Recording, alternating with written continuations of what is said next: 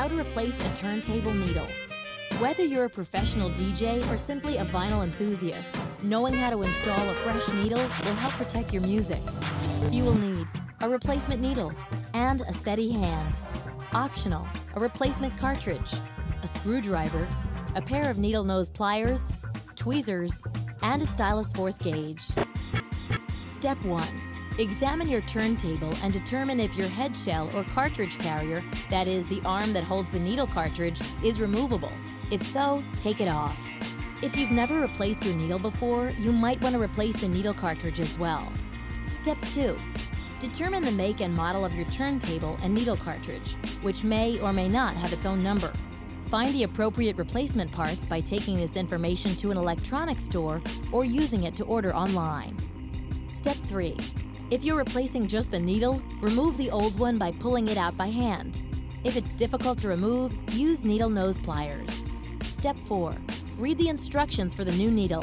If it came with none, simply insert it into the cartridge by holding the top of the needle and very gently easing it in. Step 5.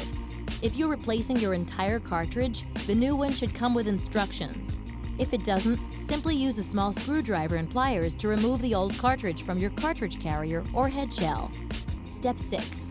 Remove the needle from your new cartridge before installing it by gently pulling it out with your fingers. Make sure your hands are clean and free of oil. Step 7. Install your new cartridge using the screws and nuts provided. Don't fasten the nuts securely at this point. You want a bit of room to make adjustments. Step 8. Use needle nose pliers or tweezers to slide the head shell wires over the pins on the cartridge. The wires should be different colors and should match the colors of the pins, red to red, blue to blue. Be careful when attaching the wires. If you strip the wires or pull them out entirely, you'll have to take your turntable to a repair shop. Step 9. Insert the needle back into the cartridge by holding the top of the needle and very gently easing it in. Step 10. If you remove the head shell or cartridge carrier, reinstall it at this time. Step 11. Next, align the needle. If your turntable came with an overhang gauge, align the needle tip with the markings on the gauge. If it came with a paper protractor, follow the instructions, which usually involve aligning the needle and cartridge marks on the protractor.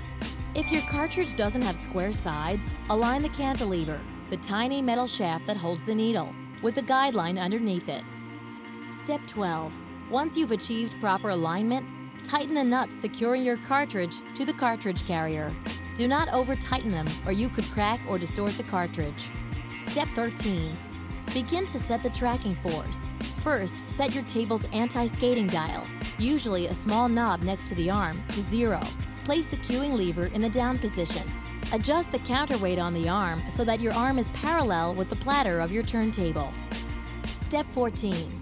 If your turntable has a built-in tracking force scale, adjust the dial to the appropriate tracking force. Refer to your owner's manual for the appropriate tracking force for your turntable. Step 15. If your turntable doesn't have a built-in scale, you'll need to use a stylus force gauge to measure and set your turntable's tracking force. The stylus force gauge will have instructions on proper use. Step 16. Set the anti-skating knob to the same setting as your tracking force. Step 17.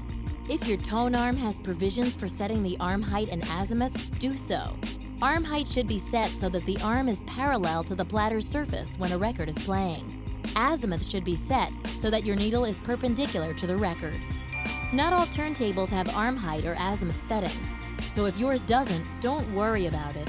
Step 18. Load up your favorite record, sit back, and enjoy the smooth sound from your new needle. Did you know the most expensive turntable in the world is the Continuum Caliburn, which costs $90,000? Fully loaded, it's $112,000.